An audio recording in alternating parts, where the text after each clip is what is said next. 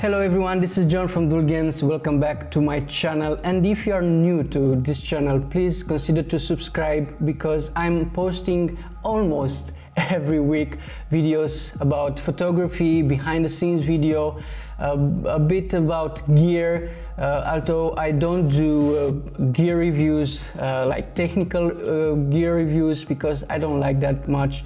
But if I like a camera, I will show it to you and I will just give it a try. I will test it maybe, and we'll do some nice fun shoots and also some behind the scenes of weddings, and of course how I shoot and with what kind of gear I shoot and so on. Well, in this video, this is a kind of a different series of videos that I want to show you, and stick around because there will be a few more up to come. So here's my behind the scene of a video that I shoot a few days ago. It's shooting how I shoot a baby nursery room setup. This is what I'm shooting today. It's a baby room, a complete baby room. So I will set up also that lights, 4 lights.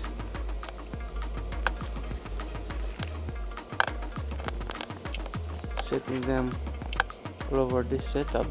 All over here it's really messy, but here it's a baby room. It's a complete cozy baby room. I will place a light right on this window without softbox, so create a harsh light and makes looks like light coming from outside the window, which will create also some nice strikes. And also I will place another light right behind here where it's just empty, so we can light this part here and a bit of the wardrobe. So yeah, and the other light I'll place it right bouncing on this wall to fill up this area here, because I don't want a really harsh light. The way I shoot those setups is I take 3-4 flashes, depends on what look I want to achieve, but mostly because I have some windows in the back of the room and some windows on the sides. So if you want to shoot those kind of setups, you have to have at least 1 or 2 windows to create that natural look. I do also shoot a light from really above the setup, which is a boom stand with a large softbox, and I use that for fill up a little bit the room. Now those rooms are made from wood, and they are actually really easy to install and to move around, and you can paint them any color you want. You can place a wallpaper on them and you can decorate them as you want.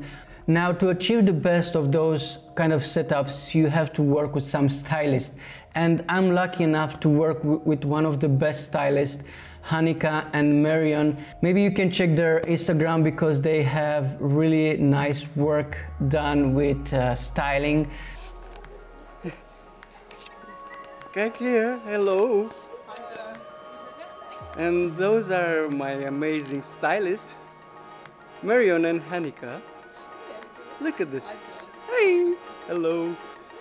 I usually start with a 50mm, and sometimes I might start with that, and sometimes I might really end with that. And it depends on the details and the way the room looks, and it's also about the space that you have behind you, because sometimes you have to move a little bit far away to shoot a wider scene.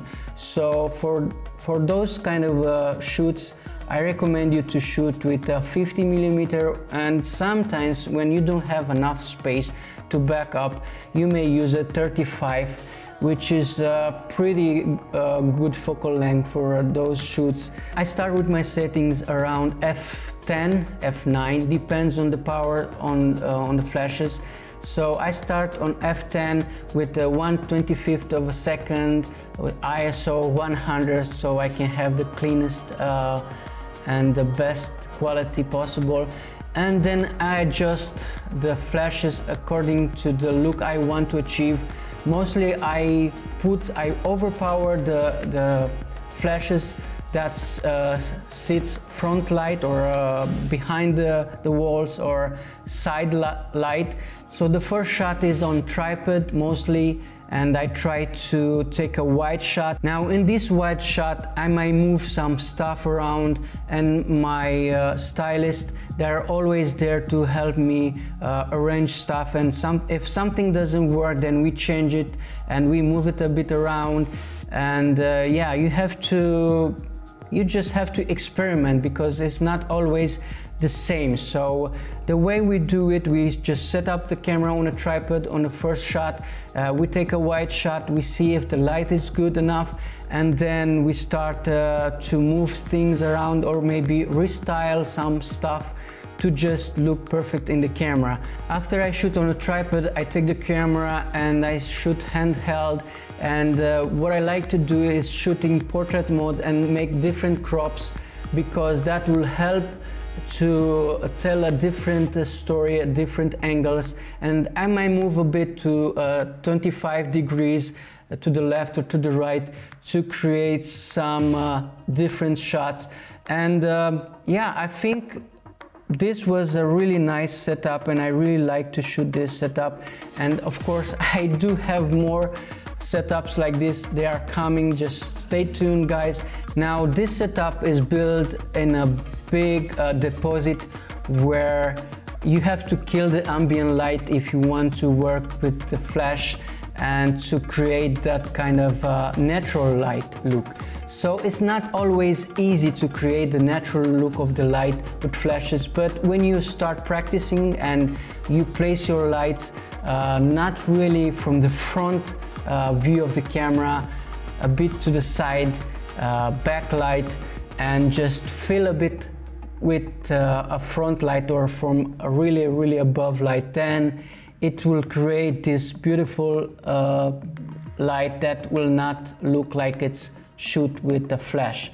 The idea of this room is just to look like it's been shot in a really baby room setup, where it's yeah, looks really cozy. You have some light there, you have the baby beds and all the stuff that a baby room could have, you know. Now all those products that you see in this room are for sale, so it's pretty nice that when you do a setup like this is actually showing all the products that can be sold. And for this I take some really close-up shots, like detailed shots, that when you put them into a magazine or you want to make a kind of editorial or a spread in a magazine, you can actually build a story and you can make it look even nicer with a lot of details. So you're gonna have at the end the final shot which will show the entire room, and then some really close-up that can actually tell the story of this room.